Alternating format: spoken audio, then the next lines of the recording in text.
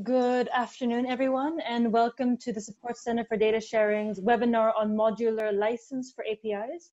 Today we have two speakers, Hans and Zenzi, who are also already in the call. I will not spend too much time going over what SCDS is. It's essentially an EU initiative that aims to promote awareness on what data sharing is across Europe. And one of the aspects of the focuses is also on the legal side. Hence, our work and our research into modularized for APIs and the purpose of this webinar. For your information, I will be recording this webinar so that those who have missed it can still see it on YouTube once it is published later this week or early next week. And with that, I happily give the floor to Hans to begin. Thank you. So good afternoon, everybody. Maybe just a quick introduction. So my name is Hans Groendiet. I'm part of Timelex, a law firm established in Brussels, specializes in IT law and ICT policy issues. We are one of the partners supporting Capgemini in the Support Center for Data Sharing, European initiative, to facilitate data sharing in a variety of sectors, business contexts, and so forth. We look particularly at the legal side of things, looking into potential challenges, barriers for sharing data across companies, across organizations, across sectors and contexts even, but also at providing some of the solutions on how you can make it a little bit easier. So those of you who might have looked at the website already will have seen that we've produced some reports, some overviews on common licensing terms, licensing agreements that are frequently encountered in practice. In addition to an overview of European legislation, European level legal texts that mandate or prohibit data sharing or that impose certain requirements and certain constraints. So that's sort of a baseline of knowledge that can help people determine what they can do with their data, how they might use it in practice. The session we have scheduled for this afternoon is a little bit more specific, a little bit more exact than that. It's specifically about making data available, sharing data with other parties through APIs. One of the reasons why we're doing that, other than the fact, I'll go into that in a little bit more detail later on, other than the fact that it's catching on more and more and that it's become more and more popular and more necessary to make data available via APIs, one of the reasons that we're also doing that is we're working within this project, within the support center, on a support tool, basically a tool that will help you compile, create your own licenses for data sharing. So we want to give you a bit of a preview of how that will work, what that will look like. First of all, as a bit of a teaser to all of you to let you know what's up and coming and what you will be able to use relatively quickly now, and in fact by the end of the month already, but also to give you the opportunity of providing feedback and suggestions and maybe raise some questions about how you see this topic, what you see as the legal challenges for data sharing through APIs. As a purely practical point, I do have the chat window open at the side of the screen. So any questions that you type during the chat, I will try to pick up on immediately, but separately from that, as you'll see in a moment, there is a Q&A session scheduled at the end of the presentation. So we'll have the opportunity to raise questions. So agenda-wise, what we wanted to present and provide to you today is, first of all, to have a presentation on data sharing in general and why specifically data sharing via APIs is on the policy agenda nowadays, why it's being encouraged from a policy perspective and in some cases even made legally mandatory. And then secondly, looking at the legal challenges, legal complexities when making data available to end users through APIs, or from the other perspective, if you're a user looking to extract data from an API or obtain data from an API, what are the issues that you might want to be careful about? So that's sort of a knowledge sharing overview, where we'll also look at some practical cases for data sharing and what the legal challenges there are. And then the second part of the session is to explain a little bit what the support center is doing there, what the European Commission is doing to make life a little bit easier and to facilitate data sharing through APIs, and particularly our support center API licensing assistant. There's a session scheduled at the end for about 20 minutes, hopefully depending on how quickly the presentation goes, for questions and answers where you can raise any comments or present any observations, any concerns, any questions that you might have, where we'll do our best to help you forward with that. Okay, first of all, maybe then, as I noted, a quick introduction on why this is important, why we are working on data sharing in general and data sharing via APIs specifically, and what the legal problems there are. So first of all, maybe just a quick overview, a quick perspective on what it is that we're focusing on, what we mean by data sharing. It's important to emphasize that we look at it more broadly than just getting data from A to B, the technical modalities behind it, the operational procedural requirements, or even the legal constraints. We take a very practice-oriented view with this project, looking generally at any kind of transactions, any kind of methodologies, any kind of complexities and possibilities that can present themselves when making digital information available between different organizations, which can be from the same industry, comparable industry, can be competitors, can be teams, they can be operating within the same vertical, or they can operate between in a specific sector. We take a very broad view of that. What is particularly important to emphasize is that data sharing in this context of this project is a lot broader than the open data movement, and certainly also than the topic of reusing public sector information. This is an important one because as you'll be aware, the European Commission published its European data strategy a couple of months ago in February, which takes a much broader perspective on what data sharing is, why it's important, and what we should achieve there. If you look at the historical background, the historical context, a lot of the focus has been on opening up public sector information held by the government, basically, making that available for reuse to the private sector. That's historically been the context. There's been more of a philosophical movement that's grown out of that, emphasizing that data should be available without constraints, that certainly the government should make as much data and preferably all data available for reuse as freely as possible. That perspective has broadened a little bit over the last couple of months and years. If you look at the European data strategy that was released by the European Commission, the perspective there is a lot broader now. It's not just about making data flow from the public sector to other reusers, but also more broadly to look at how data flows within society itself, creating a single unified European data market. A lot of other topics are relevant there other than the public sector information angle, the open data movement.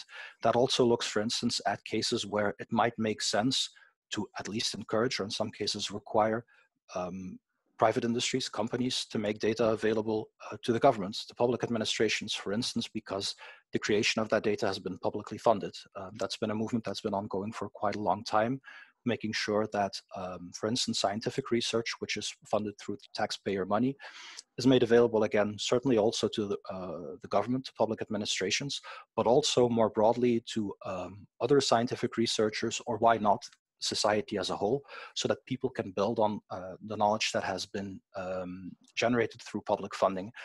Probably in current, Corona, COVID-19 times, I don't have to emphasize the importance of sharing research outcomes, for instance, indeed in the medical sector and pharmaceutical industry, to make sure that needless duplication of efforts is avoided as much as possible.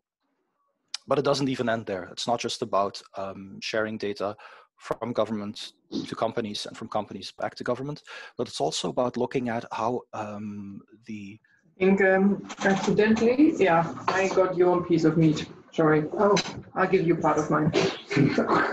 Incidentally, can people who are not talking perhaps mute, and please enjoy the meat.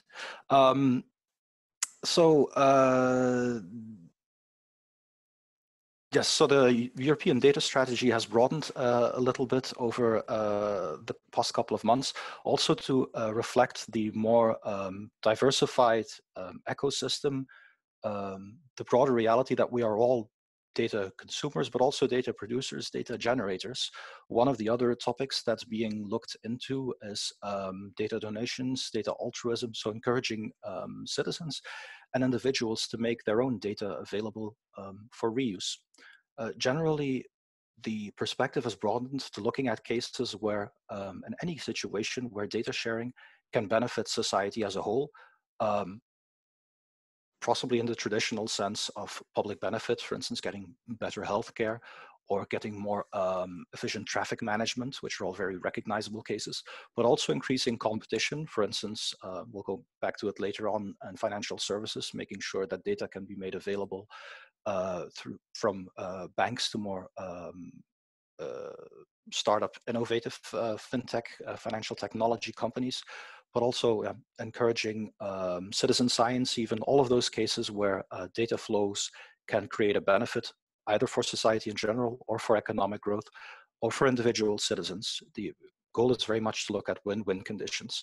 Focus isn't necessarily on making sure that all data is made available to everybody without constraints, but on creating a framework that is conducive to sharing data in order to create benefits for the European economy and for European society. So data sharing as a whole has become a lot more popular. Where do APIs come into that? Because this is a session not on data sharing in general, but specifically on data sharing via APIs. Well, first of all, there's the underlying trends. If you look at how the data economy has evolved in a couple of years, everybody has noticed obviously that much more data is being collected and generated all of the time.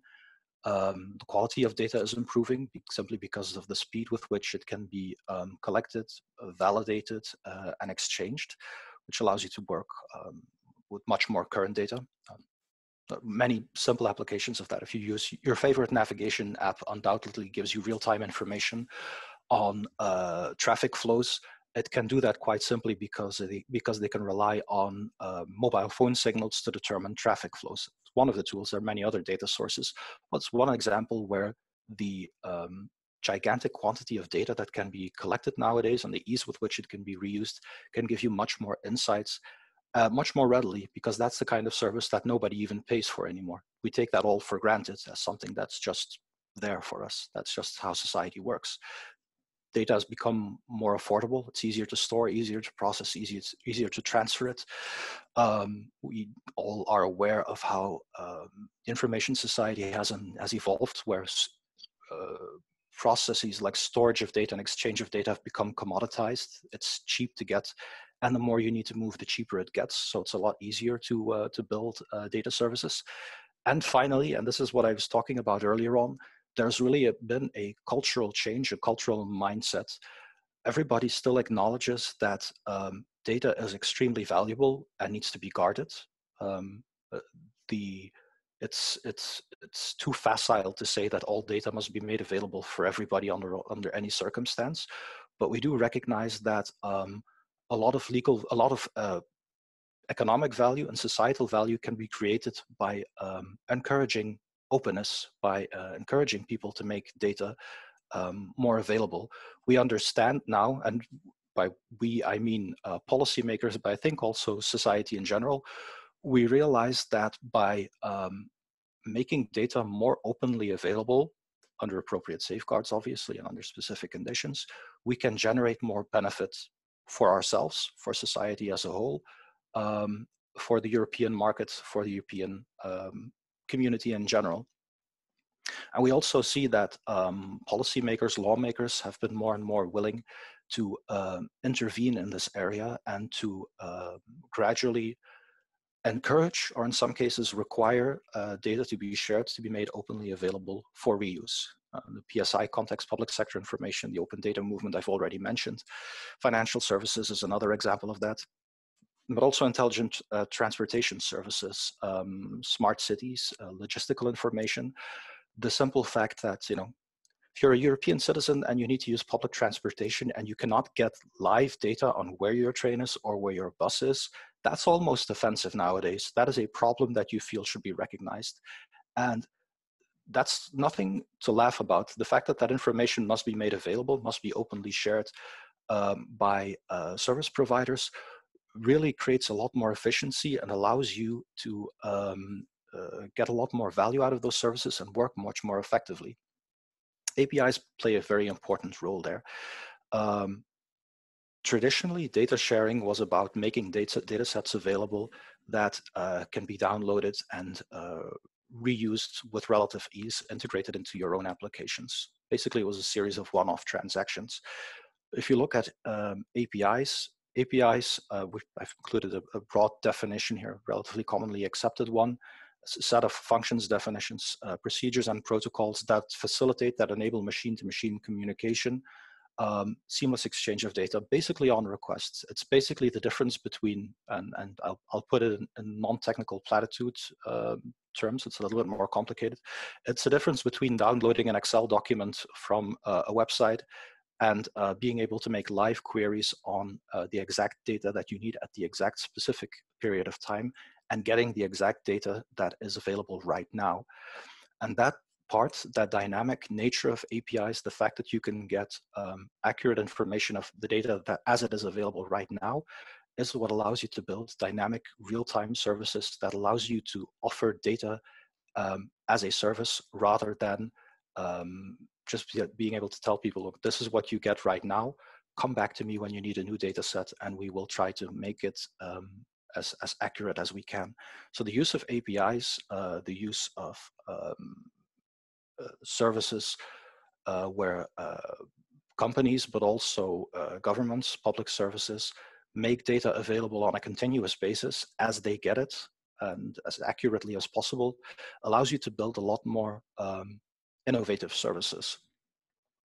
Just by way of example, and it's a real life case. I was talking to somebody about it this morning, so it's not something that is integrated in the slides because it's literally just came up this morning. We were contacted by a governmental body that's developing an app that allows you basically to track how busy tourist locations are for the simple purposes of, COVID-19 corona measures. Tourism would like to reopen, but they would like to also give an indication to tourists how busy certain venues are in order to let you know whether it's safe to go there. That means you need to have data on how many people are there at any given period of time. They are working with the owners, the operators of tourist sites to get information as it's reported by them. They're also looking into developing an app that allows tourists to broadcast their own location and to get information about how many other people are at a tourist site. So that's a simple example of a simple app. There's nothing technically staggering happening there, but that requires APIs to share this data on a live basis to make sure that everybody gets accurate information about how busy a specific site is at any given point in time. So the innovation that creates, the fact that you can get live information about the current state of play, really provides a lot of opportunities for innovation in a lot of industries. I mentioned, logistics here, healthcare, current pandemic situation. Also environmental data to get live information about pollution in a specific region, in a specific area is very valuable. Meteorological services, what the weather is going to be like, all of that is enabled through APIs. You would not be able to get those kind of functionalities without access to live information. So that's where APIs come in. It's not easy always to be able to integrate data into an application. There are a lot of legal challenges, a lot of legal ins and outs, both for data sharing in general, and specifically for APIs. A lot of those are common because, as you can imagine, very few problems go away simply because you're using an API. You get a couple of additional challenges. Not many problems dissipate or disappear through the use of an API. So I'll give a very quick short overview of some of the main legal challenges you're likely to encounter. If you'd like more information on any of these, I'd recommend the reports that have been produced so far on current data licenses and on legal frameworks specifically in Europe in relation to data sharing, because they provide more detail on all of these topics.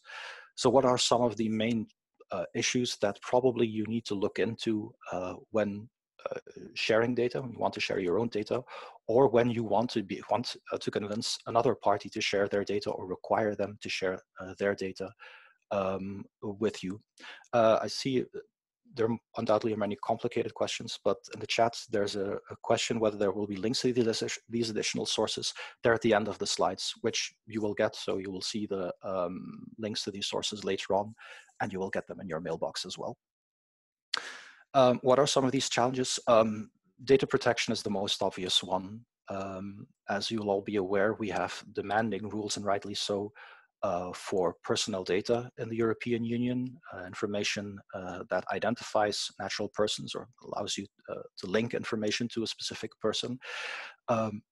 This is one of the bigger challenges in the context of data sharing. Data sharing generally means that other people get access to your information, and you probably will not be able to control how they use that data. That creates some tension with data protection law in the European Union, because generally speaking, if you have collected data for a specific purpose, it can only be used for that purpose. So a carte blanche approach where you say, here's my data, do with it what you want, that is not possible for personal data. You need to build in some constraints on what a recipient is allowed to do with that data. Whether you're able to enforce it is a different matter, but it starts at least by putting arrangements in place to say what it can be used for. Same thing also for transparency, for data subject rights. People need to be able to find out what is going to happen with their data, and they need to be able to exercise their rights, gain access to the information that you have about them, object to data processing in some contexts. That can be challenging when you want to move data from one spot to the next, because you don't know what that next person, you cannot tightly control what that next person is going to be doing with it. The application that I mentioned, the tourism application that I mentioned earlier on, is an interesting application, an interesting example of that. In principle, it's pretty simple. An app is being installed, and people provide their permission or they refuse their permission, free to do that, to share their location with the tourism agency. However, then the question came up, well, what can that tourism agency also do with that data? The app is being advertised, or will be advertised to people as a way of finding out how busy a specific location is. If that's how you advertise it, if that is what you're telling people, then that is the only thing you can do with it. So they have been looking into options for extracting further value from that data. For instance, linking it to spending behavior in certain areas, which would allow you to create a lot of interesting knowledge. That's something that, well, there are ways to do it, but at least from a data protection perspective, requires a second look there. That's not something where you can just say, well, now we have the data, now we can do what we want with it, including by combining it with other data sources. That's always going to be challenging. Data quality and data liability are very obvious issues. People sometimes, I feel, overestimate that issue, in the sense that they feel that if I'm sharing my data, I'm going to be responsible and liable for anything that goes wrong with it. That, of course, is not, to say the least, not entirely accurate. You do have the option to say, to provide assurances or to do, disclaim any assurances of quality, of accuracy, of currency of your data. You can restrict to what extent you are liable and responsible for the accuracy of data. So it is an issue that you can manage. However, it is important then to take a position on that and to address it, to say, you know, what kind of assurances, if any, you provide to your data. Intellectual property rights are important.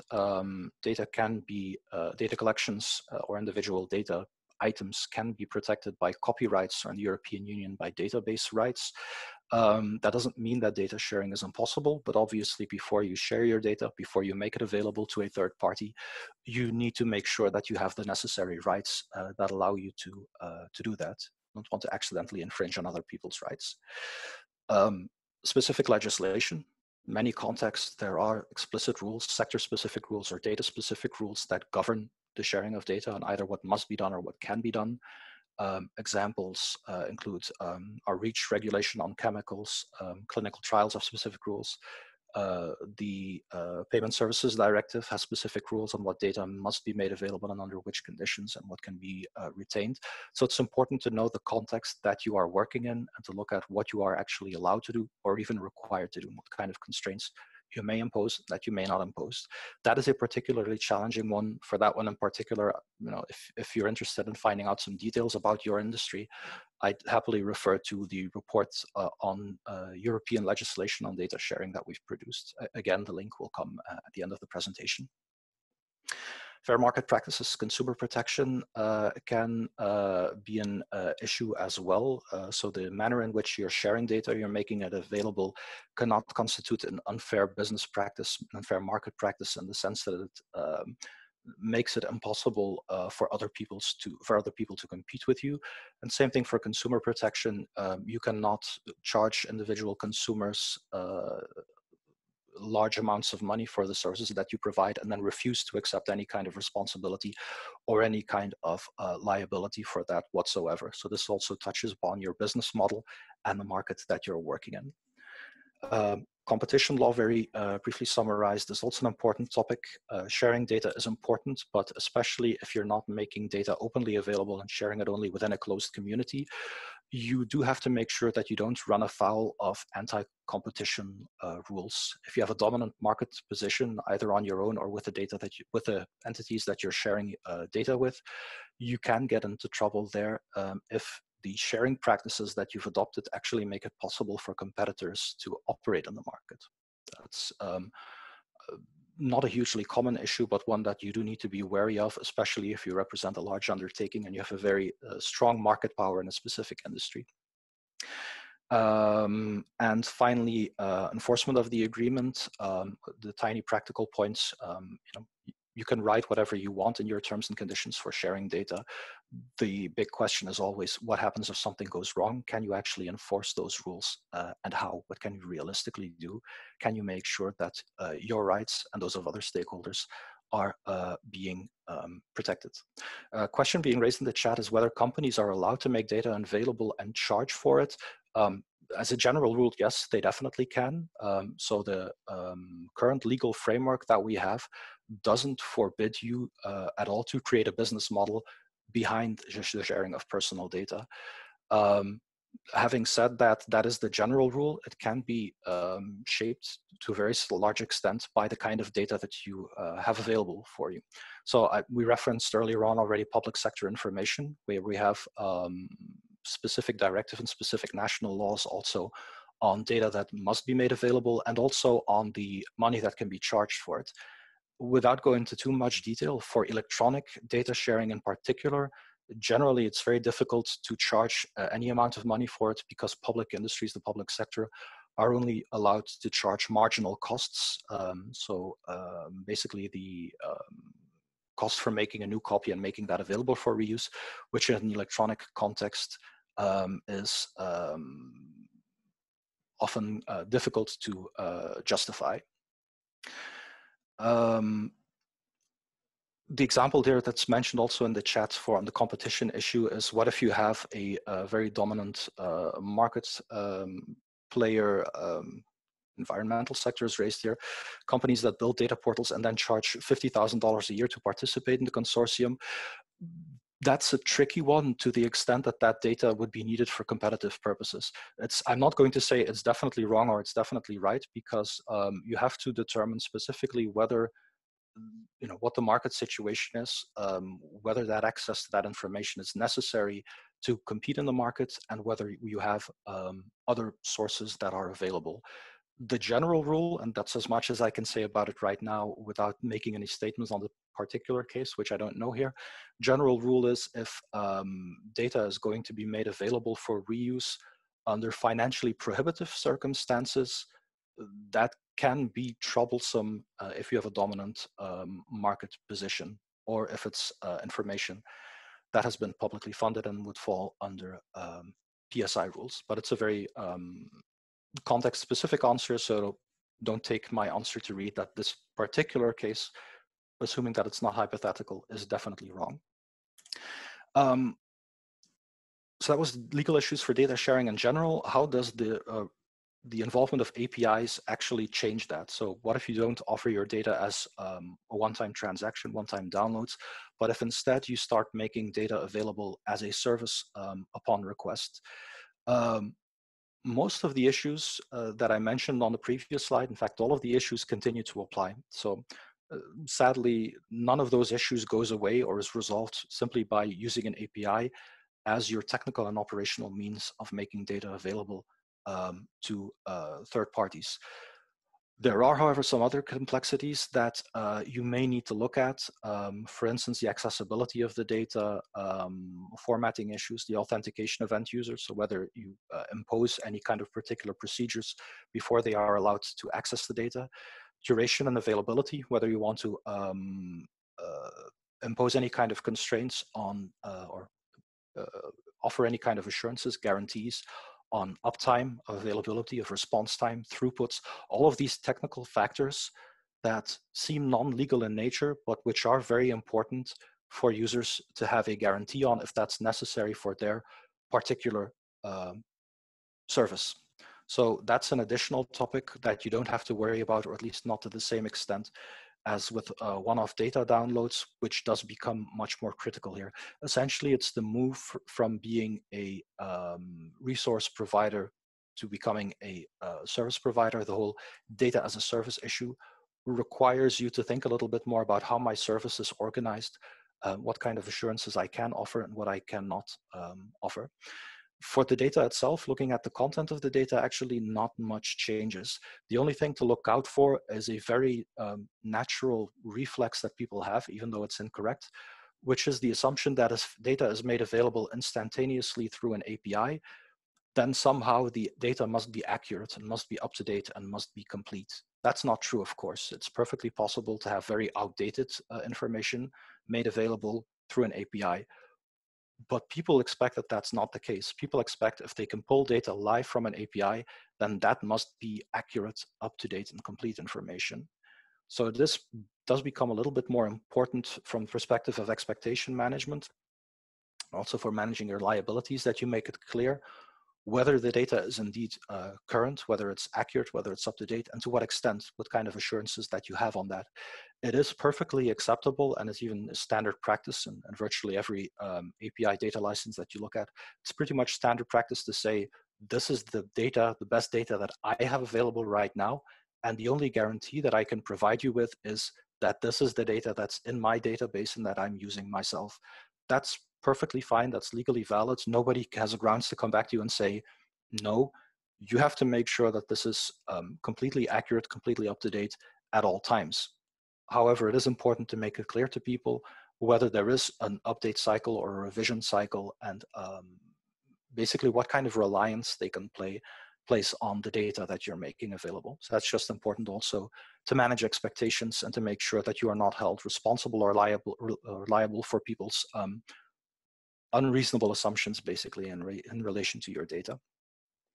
There are also some benefits, or also some ways where APIs compare quite favorably, other than the functional part, the fact that you can interact more dynamically, which is simply the fact that you have more granular control over access to your data. Essentially, once data has been downloaded, somebody else will have it. Whereas with an API, you can cut off access to your information, in which case people can still have the information that they've already extracted from the API, but at least they don't necessarily have the entire database behind it. Obviously, if you want to have any kind of reasonable assurances behind it, people can also use your API to just record by record, step by step, extract your entire database. If that's not what you want, and usually it isn't what you want, you might want to build in certain safeguards as well in terms of maximum use of resources, maximal concurrent downloads, download speeds, volume transactions, number of transactions, however you want to break it down.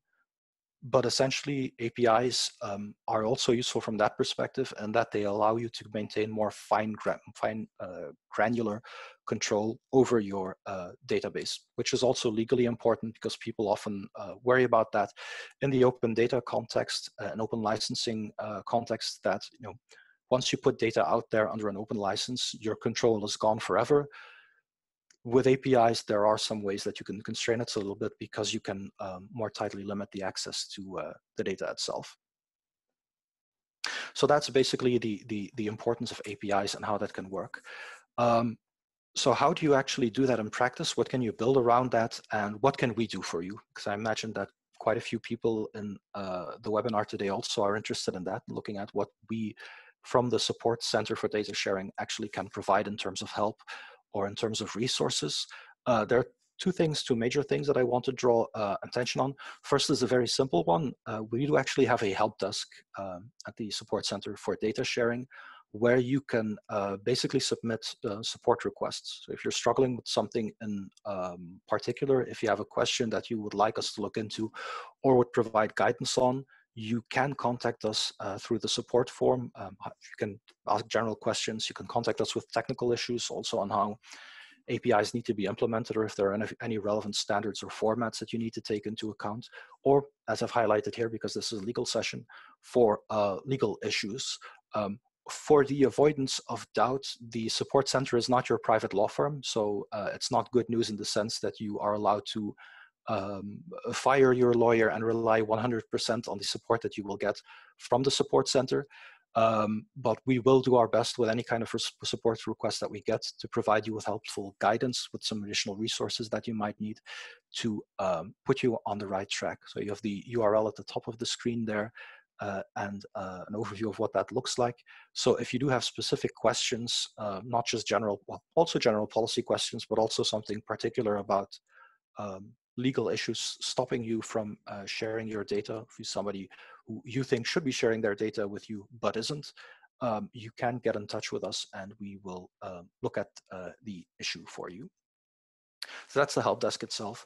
The other bigger thing that is coming up that we're working on right now is the Support Center for Data Sharing API licensing assistant. This is actually a much more targeted, much more tightly focused service that we want to provide and will start providing as of the end of the month via the Support Center. It's the very basic, it aims to address the very basic question that if you want to make data available, in this case particularly through an API, you probably want to impose certain terms and conditions, certain contractual terms, a license essentially, in relation to the use of your service. If you're looking for a good starting point, a good template, you can definitely just look on the internet, find a comparable company to you, copy paste that and make the necessary minimal modifications for your service. Or you can obviously go to a lawyer or legal support organization and ask them to produce something for you. If you're just recycling existing templates, however, it's a little bit risky because you don't know, is this really suitable for an API? Is it tailored towards the issue that I just mentioned, that I just explained? Is it focused on a European context? I talked already about public sector information and about personal data. Those are very, not uniquely, but they are originally European concerns, which other countries don't necessarily have or don't necessarily have to the same extent. They don't deal with it to the same extent. So whether other templates are useful for a European context is a little bit uncertain. And then the question of whether it's actually suitable for you, whether it's tailored to your own needs, to your own business model, your own expectations, and your own sensitivities. So that's downloading something from the internet is always an option, not necessarily the best option. To try to remedy that situation to some extent, we're building right now the API licensing assistant, which is basically an online tool that will be available on the Support Center website, where you will be asked about a dozen questions around 5 topics areas, largely yes or no or radio box options, where you have to indicate which element applies to you. And on the basis of that, a license text will be generated for you that's tailored to the specific answers that you've provided. It will not be, certainly in the initial versions, it will not be something that allows you to switch your brain off entirely in the sense that you can copy paste the outcome without any kind of critical reflection, but it will provide a workable license text that allows you to cut quite a lot of corners, and that hopefully will help even with non-legal backgrounds to create something that's relatively well suited for their own purposes. So what are the topic areas and what are the questions that we'll be looking into? First of all, we'll be asking some questions about the content or nature of the data, whether it's personal data or public sector information. We'll provide some guidance, some explanations as well, because we are very much aware that some of those words don't mean anything to many people. We'll ask you about whether you want to charge for the data, how long people are allowed to use their data after they've extracted it from the API. We'll ask some questions about intellectual property rights and reuse rights, permissions for the end users. So whether they can create derivative databases integrated in applications for commercial, non-commercial purposes, whether they can use the data for AI training analytics, called computational use here, or scientific research. And then the more intuitively recognizable ones, probably in relation to what legislation should apply to your license and what happens in case of a conflict. So which country has jurisdiction. We also add questions there about whether you want to offer any kind of assurances on the availability of your service in terms of service level agreements, in terms of availability, throughput, and so forth. So that is what we'll be presenting. Like I said, about a dozen questions in total.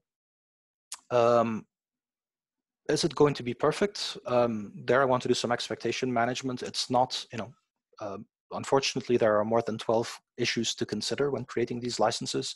So we're not going to kid you into saying that this will definitely allow you to comprehensively cover any question that might come up.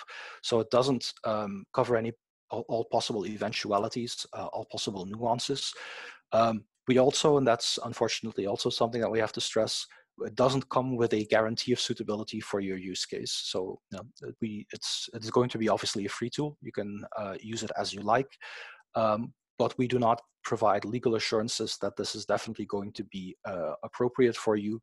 You will still need to review it in the end, and your use of the generated text remains yours. So that's sort of I'd say the counterpart of the fact that it's a tool that you can use available for free.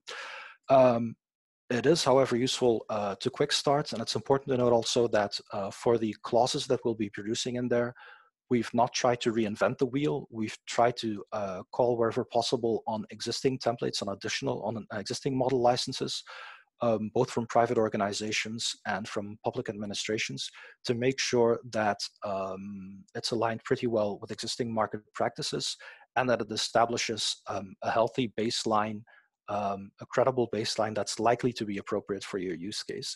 The examples that I mentioned here as topics where we've tried to just basically follow the market, examples are data quality and liability. Essentially, any template that you can find will disclaim any kind of liability, just right off the bat. Any data that you get through the API, no guarantee of fitness for use or appropriateness for your particular use case or of data quality. It is provided as is. Every template works like that. Same thing for data quality. The data that you get is the data that's available. No guarantees behind that. We have considered sort of trying to roll that back a little bit and also ask questions that allow you to establish specific liability caps or to offer certain guarantees. The issue is that there seems to be, at least in the template markets, very little demand for that. The reason is also because if you're moving towards a more commercial model, it's more likely that you have specific expertise, specific consultancy available for you to establish what is acceptable as a legal baseline. So it is built on best practices. It's not something that's entirely academic without any link to reality. It's not available yet. If you look at the website right now, you'll not find anything about the API licensing assistance. The goal is, however, that we can go live with that by the end of this month. If you have specific inputs or specific concerns, for instance, in terms of licenses that you think we need to look at because they do something similar, that's very welcome. If you feel that there are additional topics that we need to cover or additional questions beyond the ones that were on the previous slide, that's also very welcome. We also expect that this is something that will be maintained and refined still over the coming year or so. So this is not something, where you on the 1st of June can go to the website, generate a license, and that's all there will ever be. We will continue to improve that based on the feedback that we get, based on the suggestions that we get, and based on our own experience with the tool. So we do hope to refine that a little bit further still in the coming months. If you say that's very nice, but I need to do something next week, so I cannot wait until the beginning of June, I need to have more information right now, you probably might already be aware of the fact that we have a lot of information already available on our website, on the Support Center website, including API guidance, technical guidance on how APIs are expected to function and how they're supposed to be implemented, and the legal deliverables that I mentioned, legal reports that I mentioned earlier on already, including a collection of model contract terms, which is a bundle of contractual terms that are already being used in practice to share data between one organization and the next, some of which are very specific, for instance, sharing of medical data, sharing financial data, or sharing for AI purposes, AI analytics. Others are very generic and basically allow you to share any kind of data for any kind of use. So that already is an interesting repository if you just want to copy paste something right now. And then finally, as I also mentioned, we already have a report available on EU legislation that's applicable to the sharing of non-personal data, which you can also download right now. It's a hefty document. I think it's close to 100 pages with summaries of European legislation. But in most cases, for most of you, there probably isn't an overriding need to read the entire document, but rather you can pick out the bits and pieces of legislation that are relevant to you, to your industry, or to your use case. So we do already have a lot of information available for you if you have any kind of immediate information needs or information requirements. And that's basically what we wanted to present to you in terms of the overview of the current context, the main legal issues, and especially just as a preview for upcoming work or upcoming activities. So with that, I think it's a good time for me to open the floor and to see if there are any questions, any other issues that you would like to raise or suggestions you would like to make. Oh, the floor is yours.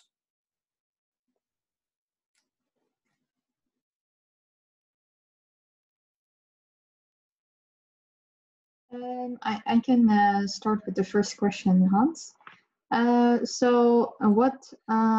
Being a legal expert, what do you think about RegTech?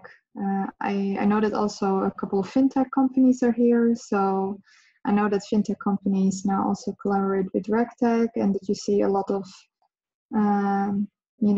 combination of legal issues that are also being dealt with by technology. It's a very good initiative because it's an industry that suffers from a combination of issues, which it's never going to be very helpful as an answer. But the challenge that fintech companies have mainly is that they are working in a very volatile market in the sense that the role of banks and banking institutions is changing very rapidly. They've gone from a single point of contact for financial services and for the financial industry to basically being pushed towards a resource provider role with an entire ecosystem of fintech companies revolving around that.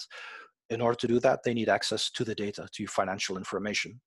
With PSD2, we now have a legal framework that mandates that kind of information sharing under specific constraints and specific context. But banking institutions occasionally are still quite reluctant to work with that because for them, the financial information that they have is the crown jewel. So it's difficult for them to open that up. In addition, I don't think there's any way to dance around that. The legislation is also difficult to interpret and apply in specific context. I think that the general objectives of the regulations are relatively clear. However, the way that it actually has to be interpreted in practice and what kind of constraints, technical, operational, security-wise, what kind of constraints are justifiable is still essentially up for interpretation. Banks occasionally have the tendency to interpret those a little bit too constrictively because it is also important for them as a way to make sure their customers retain those banks as a primary point of contact. And as an additional complicating factor, people's readiness, citizens' readiness to adopt the openness of the financial model varies a lot from country to country and even from individual to individual. just ask your own family and your own circle of friends about who's willing to have their financial information approached by a fintech company. Some will be very interested in doing that. Some will not be interested in doing that at all. So the boring answer on that is that it's an industry that's still very much in flux, still very much looking for a new balance, a new equilibrium on how that market will work. And I think any new initiative that aims to try and resolve those issues and to provide a broader consensus across the market, or at least a big segment of the market, for opening up that information and for allowing new value to be created, I think is very useful, simply as a way for establishing that equilibrium and establishing that balance a little bit more quickly. So I think that's, in a nutshell, where it comes from. I think, in terms of legal complexities, the main impact that you can expect is that you get a broader consensus in the market of what the legislation actually means and how it impacts the different stakeholders. The complexities, however, will remain until there is a bigger consensus in the market about what's actually supposed to happen and where it's supposed to go to. Thank you. Are there any other questions or observations or suggestions? Like I said, it's either during this session or afterwards. We'd very much welcome suggestions on where we need to take the work. What we're doing right now for the licensing assistant is pretty new. We've basically done some market research. We found only one comparable initiative in Canada. But apart from that, I think what we're trying to do with the question answers model for license generation is pretty new. So any suggestions that you have for making it more useful for the market would be very welcome, of course.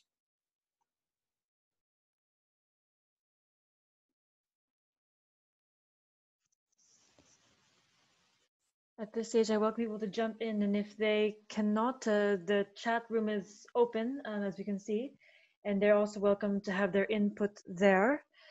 Another question I have that also links to when we were discussing expectations at the beginning of the call, I suppose, is how do you see this work on a larger scale contributing to the EU single market and the digital framework?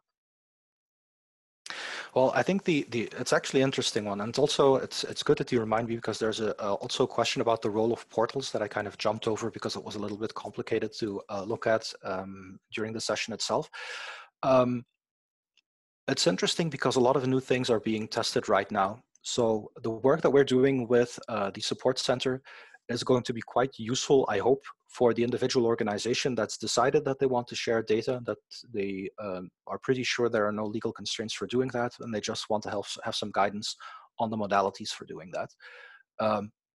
That's a very targeted use case and a very targeted demographic, which is good. I think it's great that we're going to be helping them. Beyond that, however, there are also going to be a lot of ancillary related policy initiatives, some legal initiatives, some also non-legislative in terms of best practices, in terms of guidelines on how data sharing should occur and in which contexts. I do think that we will see the emergence of new legislation for business to government data sharing. So basically the mirror image of what we have in terms of PSI legislation, where data flows generally from the public sector to the government. I think we'll see the reverse happening as well. And I think you will see the emergence of what they call in European policy, the emergence of data spaces, where you essentially allow communities to get easier access to larger repositories of data. This, I think, will raise for some the specter of large and very expensive data platforms that essentially hold all the data, where you have to pay a large amount of money or you're excluded from the market. But I do think it's important to underline that that's not the only outcome of these kinds of initiatives, and hopefully it will not be the primary one. I know that, and everybody knows that, because that's, I think, the news talks about one thing and one thing only, which is the corona pandemic right now. And a lot of member states, a lot of governments right now are looking into how they can more effectively make medical information available to medical researchers, certainly in academia, but potentially also in private industries, pharmaceutical industries, because this is a clear case where, first of all, the context is relatively comparable, the need for safeguards is clearly comparable, and where you have a clear public policy benefit in terms of creating new treatments, new medical alternatives. So you see that in medical context, but you have the same thing in terms of logistics, in terms of environmental protections, where there is this greater awareness that data needs to be made available, some cases to any interested stakeholders, in some cases to very well-identified demographics, like medical researchers or scientific research communities and so forth. So I do think that we will see sort of this mix on the one hand between entities that make their own data available without any kind of intermediary, without any kind of data platform in between, and also a broader ecosystem of what might be data markets or data repositories or data warehouses, data lakes, where data can be brought together and made available to more specific reuser groups for more specifically defined purposes. It's still very early to say which direction that market will go into. Like I said, we only, with the API licensing assistant, we only try to solve the problem for one very specific small group. There will be a lot more happening outside of that. But I think the horizontal trend, and that's the important one, the big thing to keep in mind, is that the increasing awareness that it is not healthy for consumers or for the European markets that a very small group of organizations or entities can monopolize data. That's not the best way to make progress as a society. And if there is not enough spontaneous development towards data sharing, then European policy will start nudging and or forcing towards data sharing. I think that's the horizontal trend. And I think even organizations that currently have a very dominant market positions are aware that they need to prepare for broader competition. I think that's sort of the bigger trend that everybody is keeping an eye out for, and where we also try to play our role as a support center. Okay, thank you for the detailed response. I'm still opening the floor to everyone and also being mindful of the time, because we're also reaching the end of the allocated time for the webinar.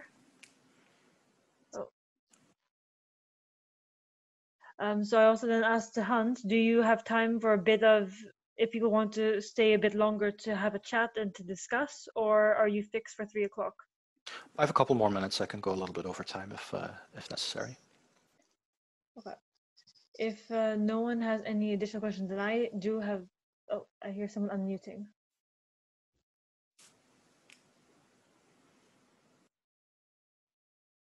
And then I do have an additional question, and that's so you discussed that this is still quite new. You've only seen that Canada has also done something similar to this, and right now it's focusing more on a very specific scope. How do you see this evolving? Not just looking at the Support Center for Data Sharing, but also seeing how this can grow within the EU market and potentially on a wider scale. I think there's definitely a lot of potential, because I think in those broader and more organized communities where data is being made available on a common basis to a more or less homogeneous constituency, they also will have the need for sort of a baseline for terms and conditions, for legal terms that they want to apply to their members. Like I said, we're always a little bit careful to not present the support center initiatives and to present the European data policy as being synonymous with open data in the literal sense of, make it available for free use to everybody, because there are many cases, many use cases where there are valid reasons to impose certain constraints. I think what our API licensing assistant will allow you to do is to generate a basic text that's reasonably well balanced, in the sense that it will be able to integrate some of your concerns, some of your priorities. And I think that that will be a useful tool, a useful input that can be used for those more targeted initiatives as well.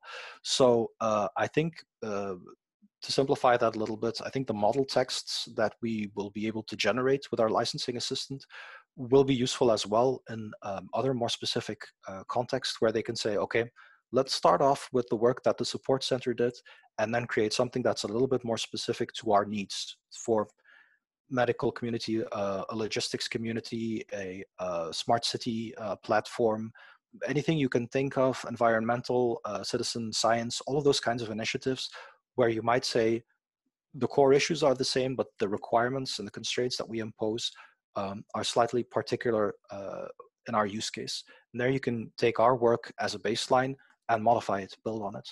Very open data-like, in fact, that approach. Glad to hear. I'm excited to see with that, but I think it's also good to conclude the Q&A with participants and everyone listening in, also via this webinar itself and also on YouTube, to feel free to email Hans, as you can see his email address over here, or to contact us at the Support Center for Data Sharing, either via the help desk form that Hans also showed earlier, or via contacting us at info@eudatasharing.eu. The modular license that Hans has been describing will soon be made available on the website, and we look forward to continue collaborating with you as the data sharing community. That is it. Absolutely. Thank you very much, Hans. Thank you all for the attention. Thank you. Thank you. Have a good day. Bye. Bye, everyone. Bye-bye.